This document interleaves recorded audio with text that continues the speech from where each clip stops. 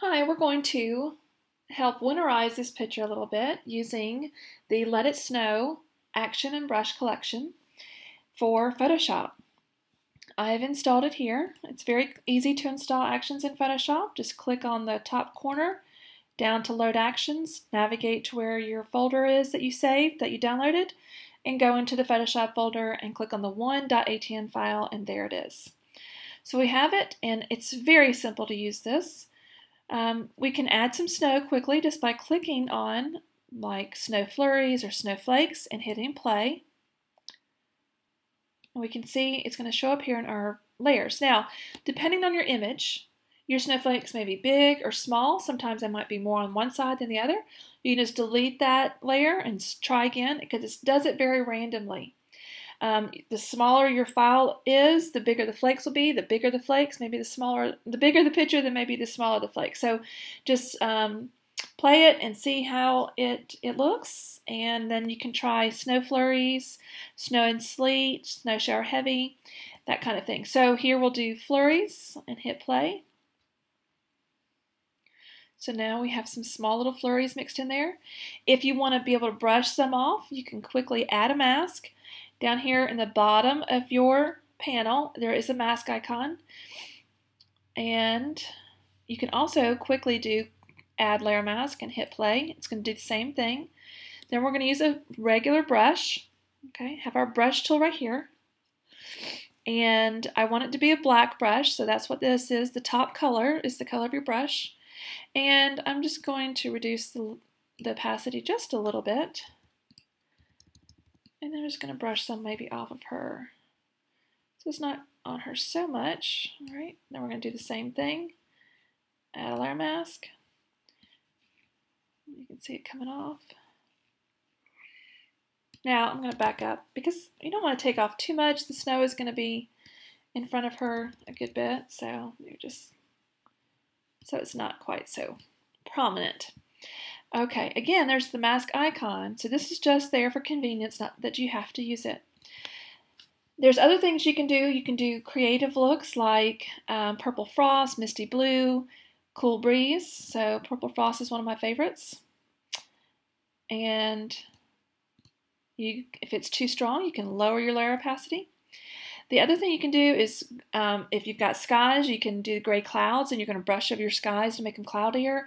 You can kill the grass. Okay, so if you have some green grass areas, then you can play the kill the grass, and we'll do a little bit of that with our brush. And we can just run over it here. Whoops, I need my brush to be white. There we go. So you can see we're kind of turning that grass from a green into something more desaturated.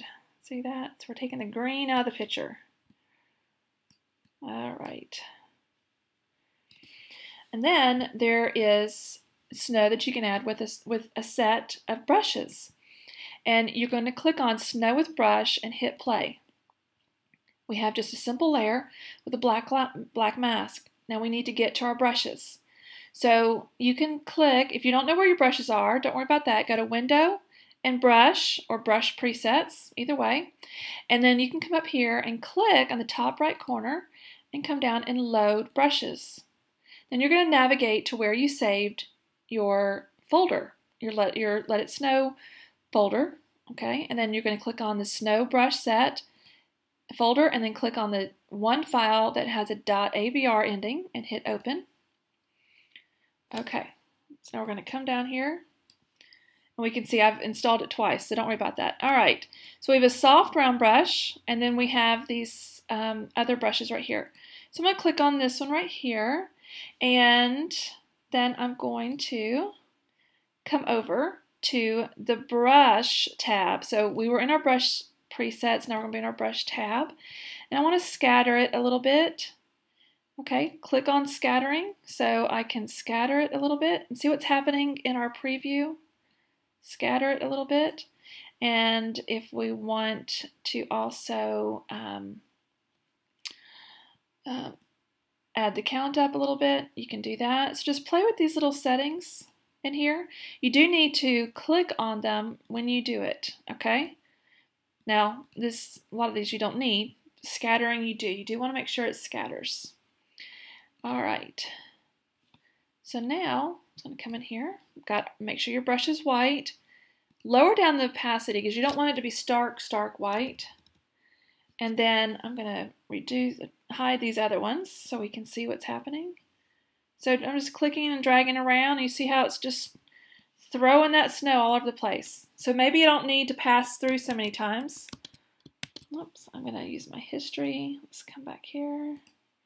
All right. Make them a little bit bigger and just come through here. Just 1 click, 2 clicks, 3 clicks. And maybe that's all I need. I'll turn these other ones back on. So we have a lot of snow here, don't we? You can reduce the opacity of some of the layers. We can brush some of them off. You can delete the layer. It's up to you. But we were able to quickly go from an image that is late fall, early winter with snow, to one that definitely looks like, and it's Boston this year, which had a lot of snow. It's a fun set, and I hope you enjoy it.